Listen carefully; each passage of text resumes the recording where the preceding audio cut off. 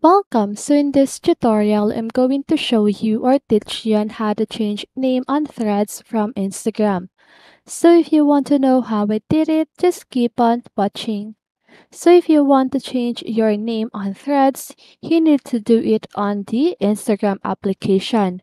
Because if you don't know, your Threads account is linked into your Instagram account. So once you want to change your Threads name, you may need to change your name on Instagram as well.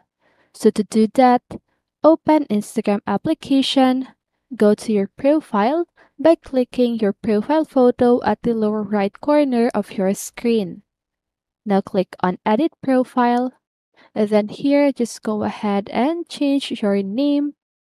So let's just go ahead and change it for sample name, or let me just show there, sample name. So now you can only change your name twice within 14 days. Okay, so you need to be mindful of the name that you want. So now once you've clicked on done,